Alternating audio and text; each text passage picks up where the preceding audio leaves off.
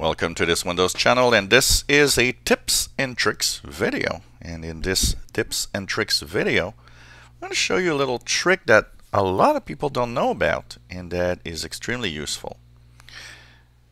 Has it ever happened to you? You can't shut down your computer, just don't want to close. Maybe it's after a Windows update and it just stuck at trying to close but not doing anything. Or you're doing something, everything freezes up and suddenly nothing, no way out. Now, one of the reflexes of a lot of people is to unplug the computer from the wall socket or remove the battery from the laptop.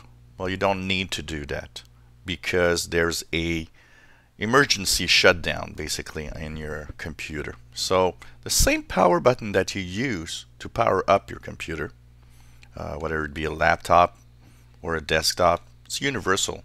It's universal for all computers. Including the Mac.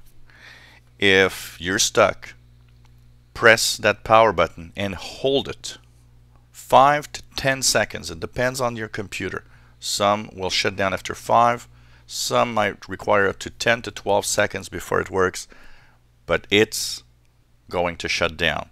Simply press the power button, hold it, and make sure that you are doing it long enough. A lot of people say it doesn't work. Yeah, it does. You're not waiting 10 seconds. You think it's a long time, but it's not 10 seconds. So you hold it, and you'll see it's going to shut down. So this is how to do it. Don't unplug your computer or things like that. It's not the proper way to do it.